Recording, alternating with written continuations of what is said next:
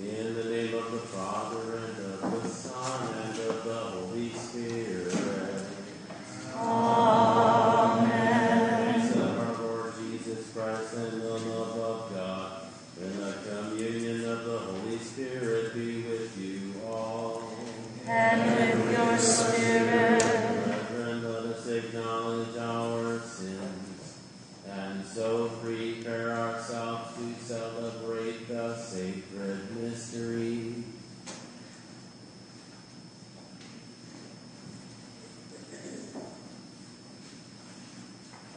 Lord Jesus, you raise us to new life. Lord, have mercy. Lord, have mercy. Lord Jesus, you forgive us our sins. Christ, have mercy. Christ, have mercy. Lord Jesus, you feed us with your body and blood. Lord, have mercy. Lord, have mercy. May Almighty God have mercy on us, forgive us our sins, and bring us to everlasting life. Amen.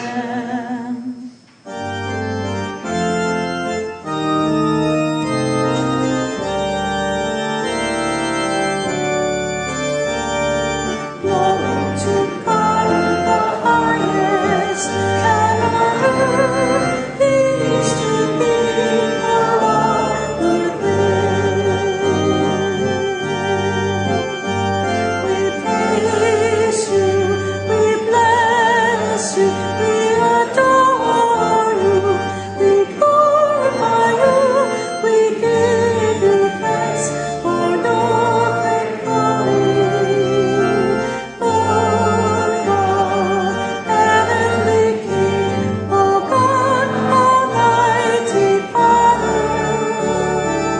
Glory to God in the highest, and on earth peace to people of good will.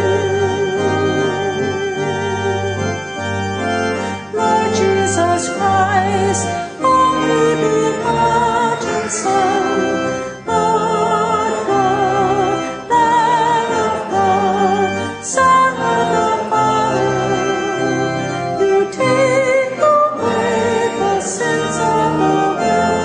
Have mercy on us. You take away the sins of the world. Receive our prayer. You are seated at the right hand of the Father. Have mercy on us. Glory to God in the highest, and on earth peace to people of good will. For you alone are the Holy One. You alone are the Lord.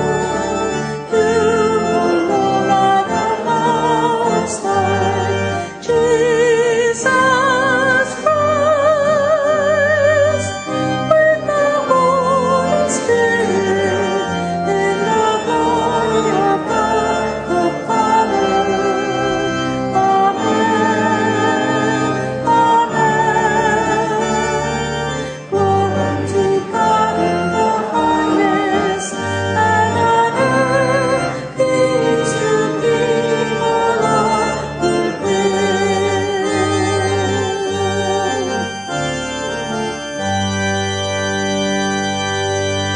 Let us pray. Almighty and the living God, who in the abundance of your kindness surpass the merits and desires of those who entreat you, pour out your mercy upon us, to pardon what conscience dreads, and to give what prayer does not dare to ask, through our Lord Jesus Christ, your Son, who lives and reigns with you in the unity of the Holy Spirit, one God, forever and ever. Amen.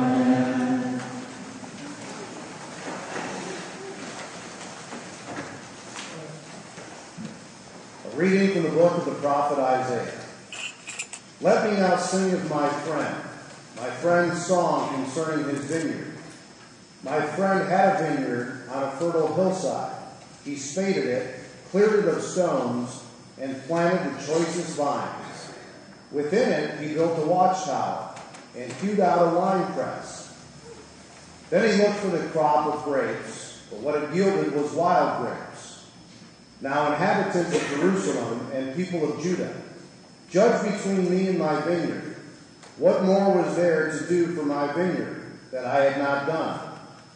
Why, when it looked for the crop of grapes, did it bring forth wild grapes? Now I will let you know what I mean to do with my vineyard. Take away its hedge, giving it to grazing. Break through its wall, let it be trampled. Yes, I will make it a ruin. It shall not be pruned or hoed, but overgrown with thorns and briars. I will command the clouds not to send rain upon it. The vineyard of the Lord of hosts is the house of Israel. The people of Judah are his cherished plant. He looked for judgment, but see bloodshed, for justice, but heart the outcry. The word of the Lord. Thanks be to God.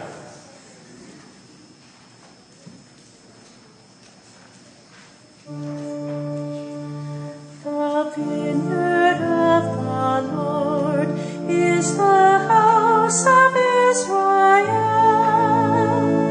The vineyard of the Lord is the house of Israel. The vine from Egypt you transplanted. You drove away the nations and planted it. It put forth its foliage to the sea. It shoots as far as the river. The vineyard of the Lord is the house of Israel.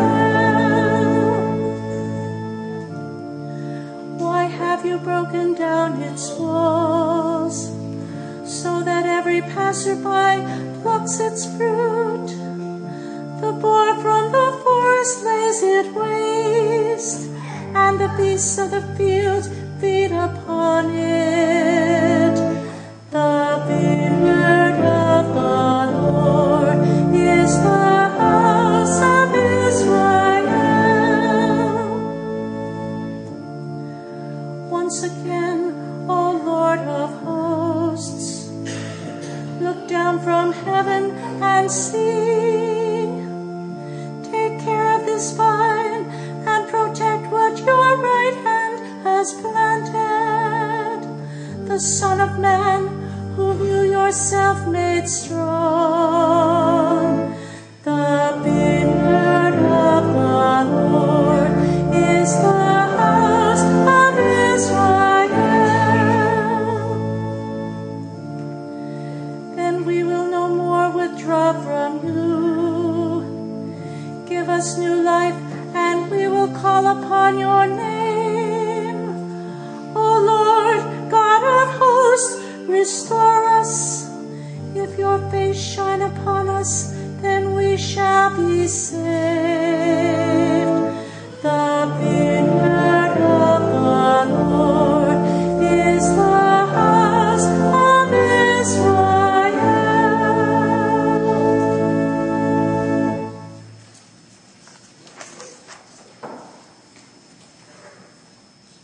Reading from the letter of St. Paul to the Philippians. Brothers and sisters, have no anxiety at all, but in everything, by prayer and petition with thanksgiving, make your requests known to God. Then the peace of God that surpasses all understanding will guard your hearts and minds in Christ Jesus. Finally, brothers and sisters, whatever is true, whatever is honorable, whatever is just, whatever is pure, whatever is lovely, whatever is gracious, if there is any excellence, and if there is anything worthy of praise, think about these things. Keep on doing what you have learned and received and heard and seen in me. Then the God of peace will be with you. The word of the Lord.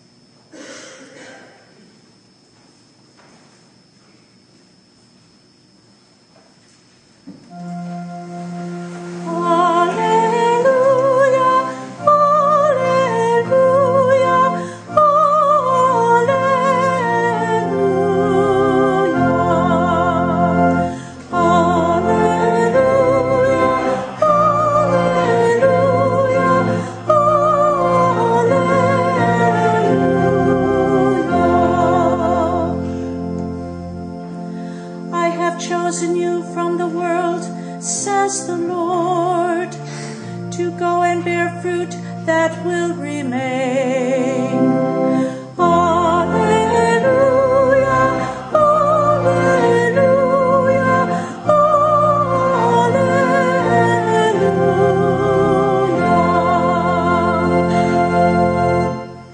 The Lord be with you. And with your spirit. A reading from the Holy Gospel according to Matthew. Jesus said to the chief priests and the elders of the people, "Hear another parable. There was a landowner who planted a vineyard, put a hedge around it, dug a winepress in it, and built a tower. Then he leased it to tenants and went on a journey. When vintage time drew near, he sent his servants to the tenants to obtain his produce. But the tenants seized the servants, and one they beat, another they killed, and a third they stoned.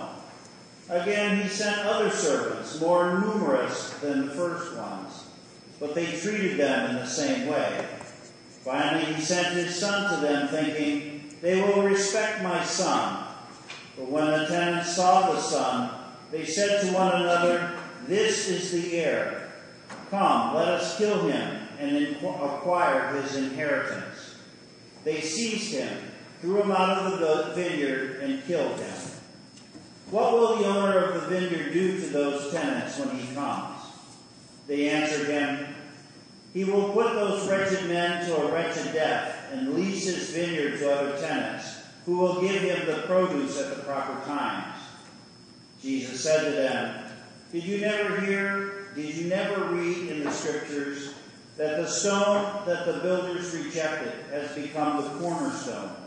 By the Lord has this been done, and it is wonderful in our eyes. Therefore I say to you, the kingdom of God will be taken away from you and given to a people that will produce its fruit. The Gospel of the Lord. Praise to you, Lord Jesus Christ.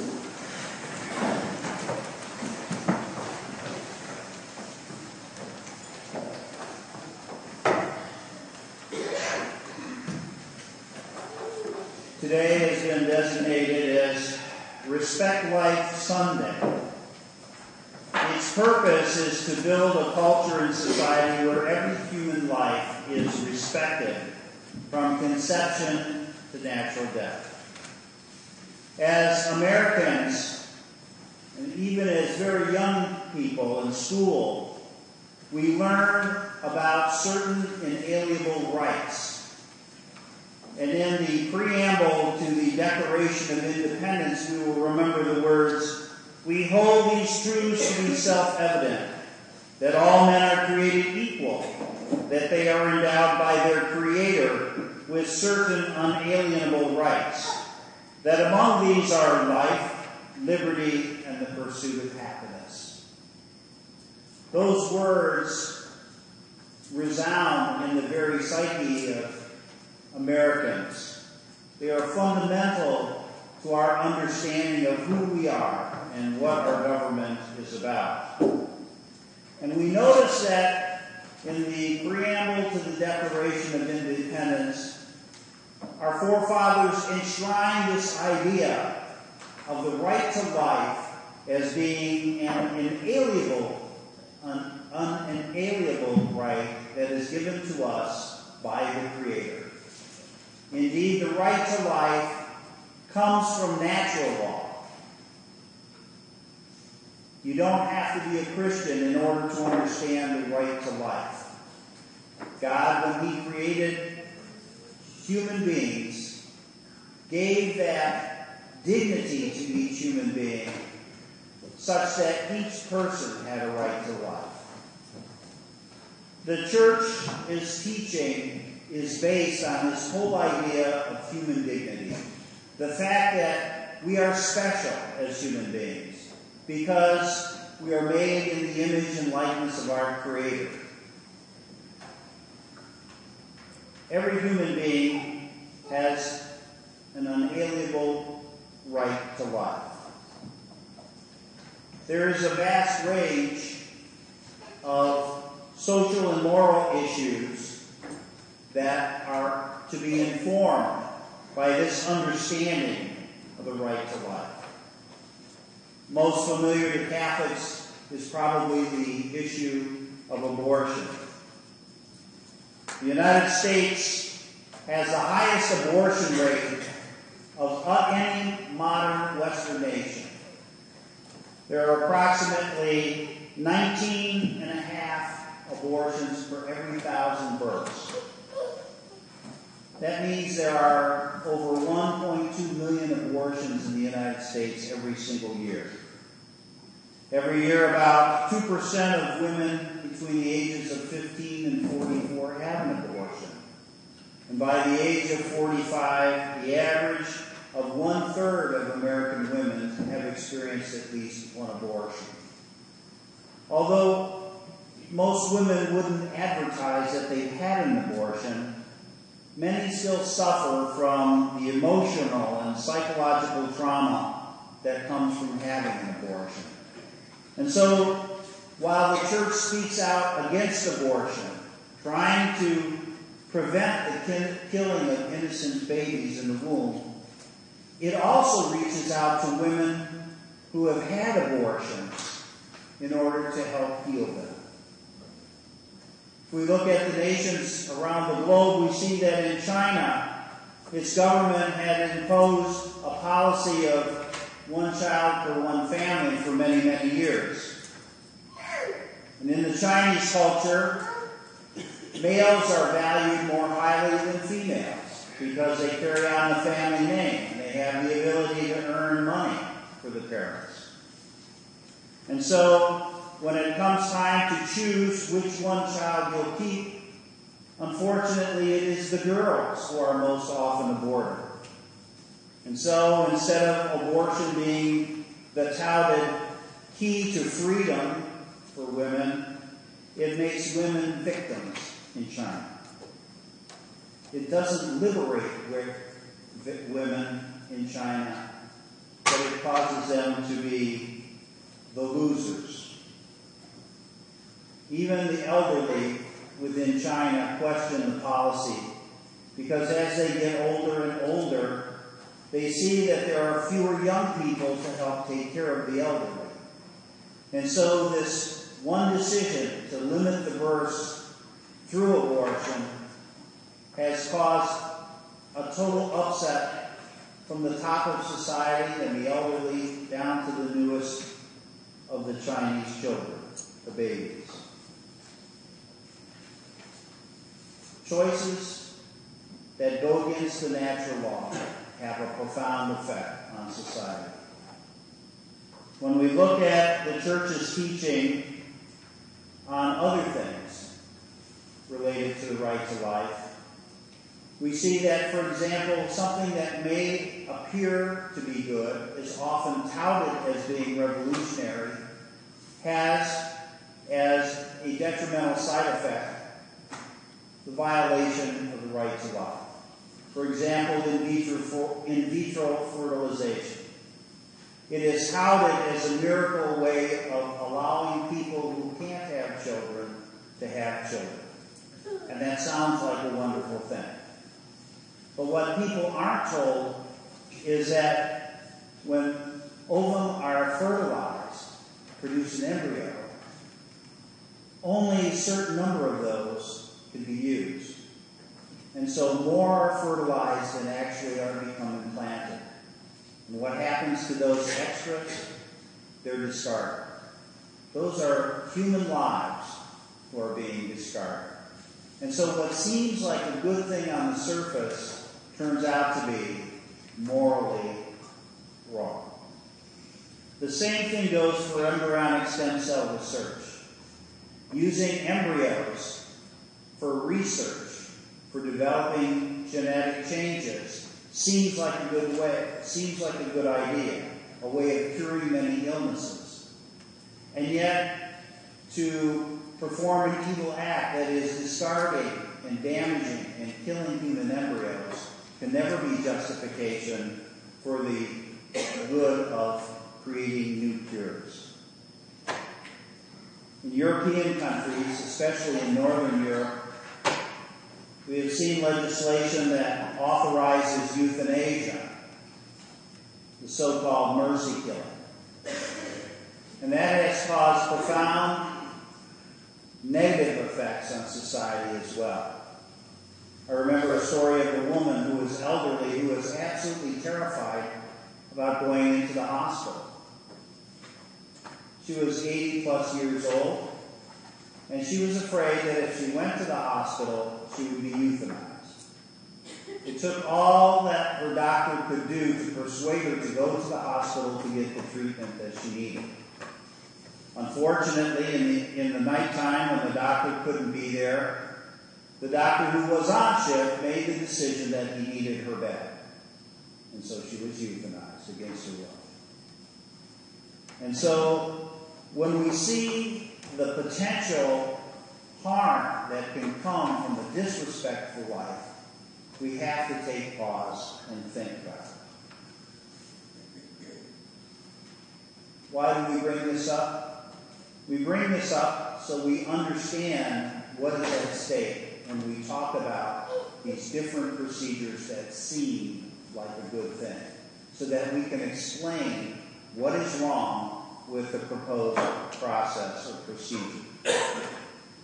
St. John Paul II was a very strong advocate for the respect for life from the moment of conception until natural death.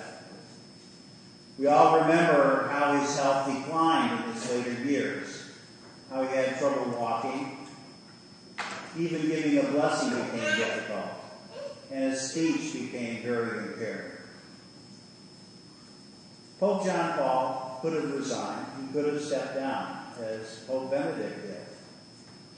But Pope John Paul decided to persevere, and he decided to become a witness to the importance of all life, so that we would judge a person not by their physical capabilities, but who they are in the sight of God.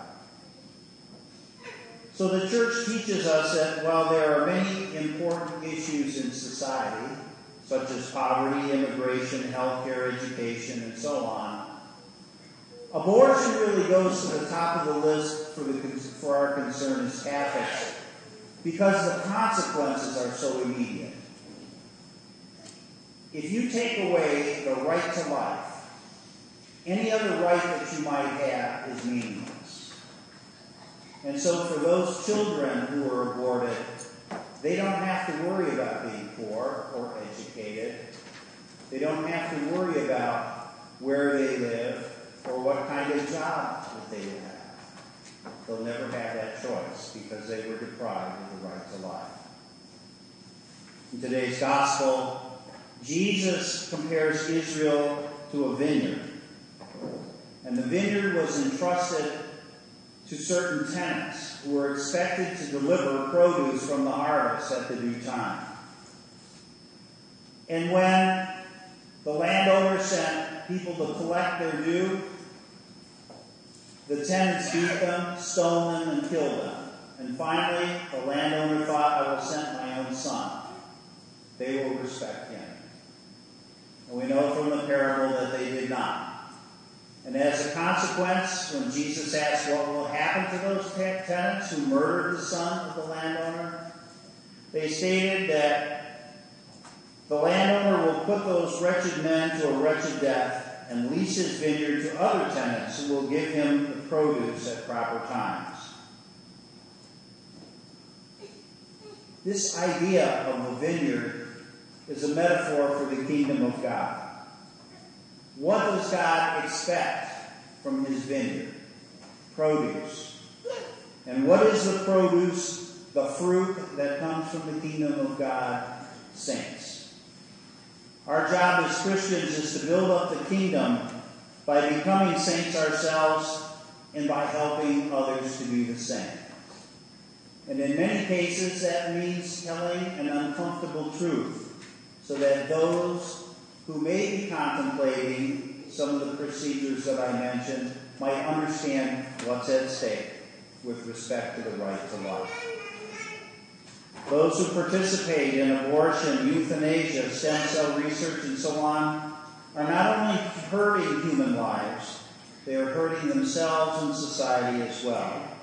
They are working against the kingdom of God, effectively denying God the harvest that is due.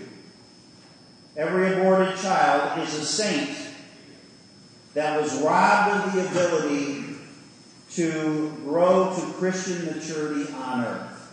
They were robbed of the opportunity to experience life and to grow into the unique person that God meant them to be. They are the fruit that was not allowed to come to maturity. Every person who fails to respect life diminishes the kingdom of God. And at some point, every person will be asked to give an account.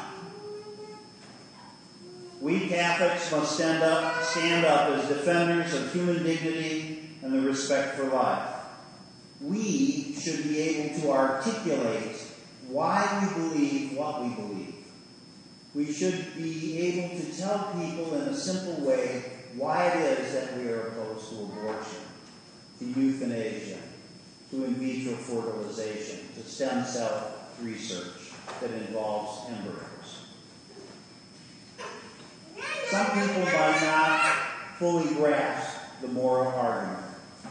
For them, perhaps we simply need to repeat the words from the preamble of the Declaration of Independence that we learned in grade school. That say, we hold these truths to be self-evident, that all men are created equal and that they are endowed by their Creator with certain unalienable rights, that among these are life, liberty, and the pursuit of happiness.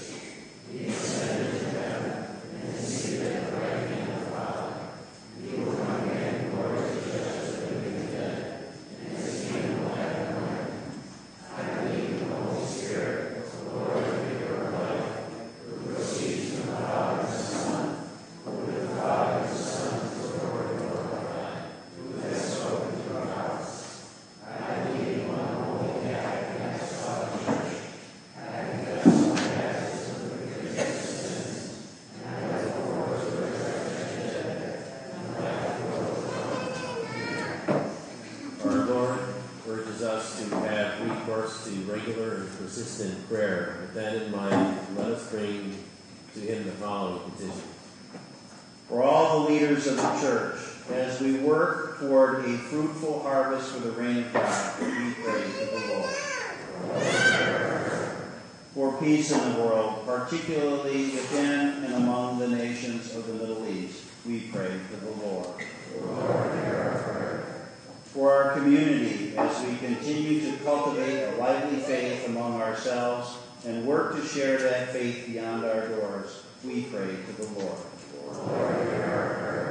For a growing respect for the dignity of each and every human life, especially those at life's margins, we pray to the Lord. for farmers, farm workers, and all who work the land, that they may work in safety and enjoy abundant crops as the harvest season continues. We pray to the Lord. For the team members and the attendees of the Women's Renewal, which is going on this weekend, that the Lord might bless them all, we pray to the Lord. For those who are ill, especially Carol Pottai, Victoria Yorchek, Mitchell Quartz, Kay Buckies, Sandra Huberts, Michelle Hoffacker, Don Ludwig, and Marissa Poe, we pray to the Lord. And for those who have died, especially Alder Berini, and also for Joan Jopko, for whom this Mass is being offered, we pray to the Lord. Dear Lord, please hear the prayers which have been spoken and the many intentions we have brought to Mass this evening, not so much because we are deserving, but because of your love and your mercy. Grant these things through your Son, who lives and reigns with you in the unity of the Holy Spirit, one God, forever and ever. Amen.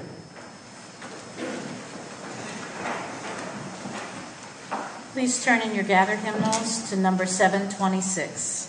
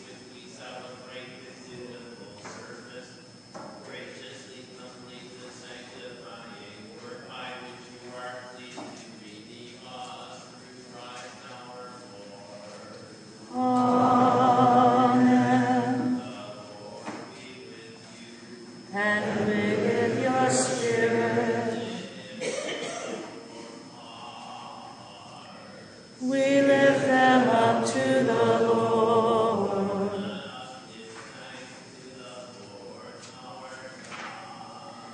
It is right and just.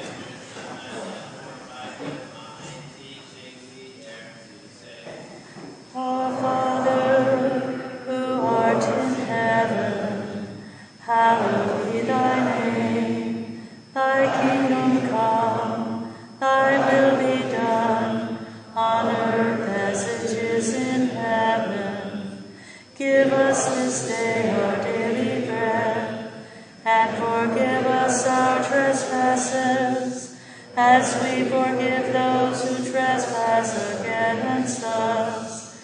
And lead us not into temptation, but deliver us from evil. Deliver us, Lord, we pray, from every evil. Graciously grant peace in our days, that by the help of your mercy we may be always free from sin and safe from all distress, as we await the blessed hope and the coming of our Savior, Jesus Christ. For the kingdom, the power, and the glory are yours, now and forever. Jesus Christ, who said to the apostles, peace I leave you, my peace I give you.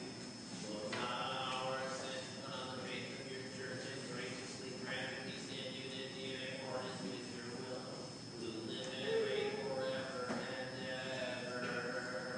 Amen.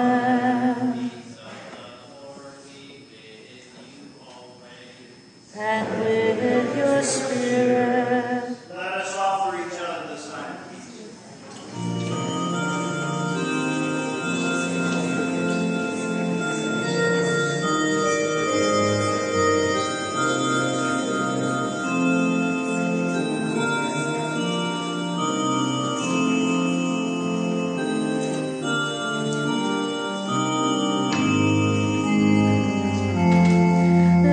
Lamb of God, you take away the sins of the world.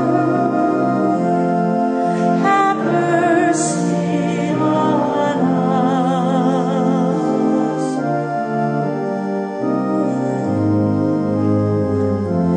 Lamb of God, you take away the sins of the world.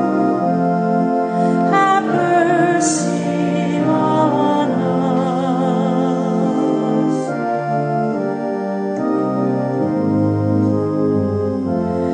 Lamb of God, you take away the sins of the world. Grant us peace.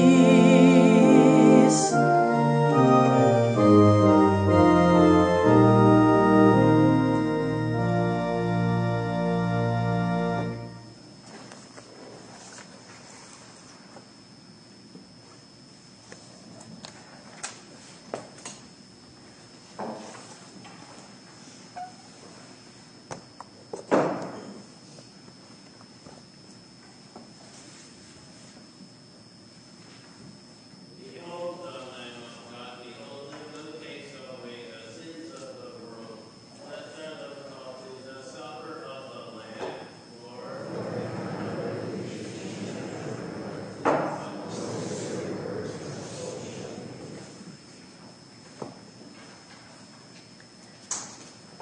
Our communion hymn can be found in your missalette, song number 293.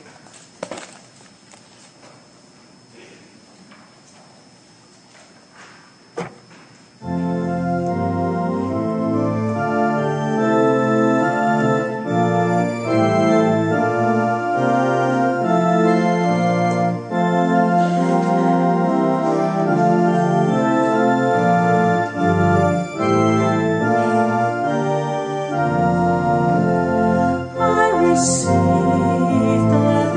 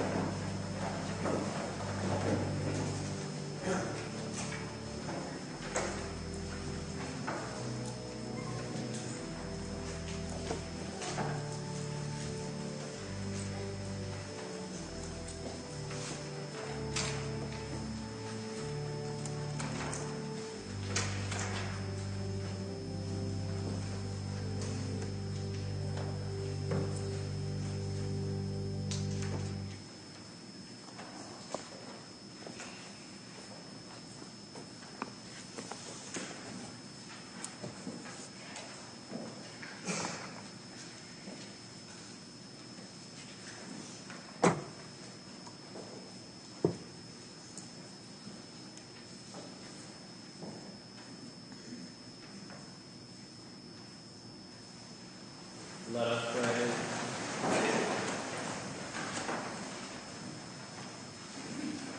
Grant us, Almighty God, that we may be refreshed and nourished by the sacrament which we have received, so as to be transformed into what we consume through Christ our Lord. Amen. I'd like to thank Deacon B for his message this evening. This is Respect Life Month, so in the bulletin for the next 5 or 6 weeks will be a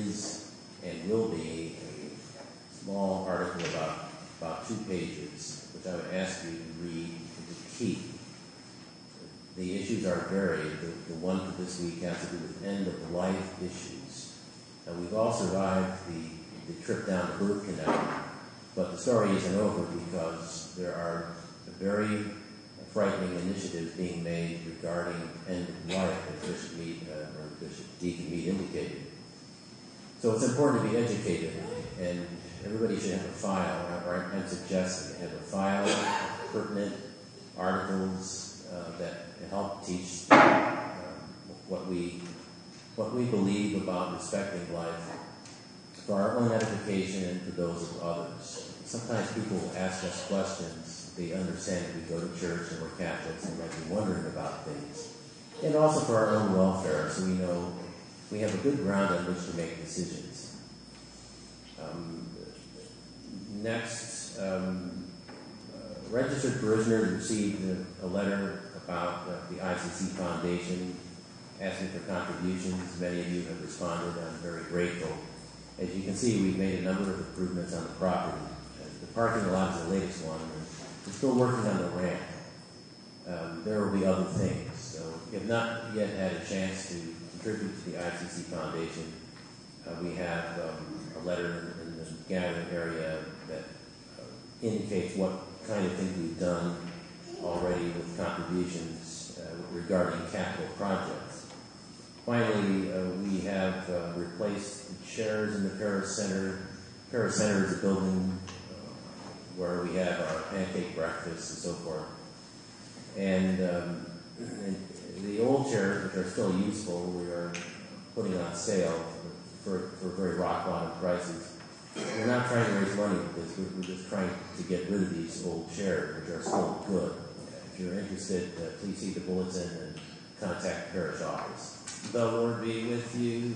And with your spirit. May Almighty God bless you, the Father, and the Son, and the Holy Spirit. Amen. Thanks be to God. Please turn in your gathered hymnals to Praise to the Lord, number 527.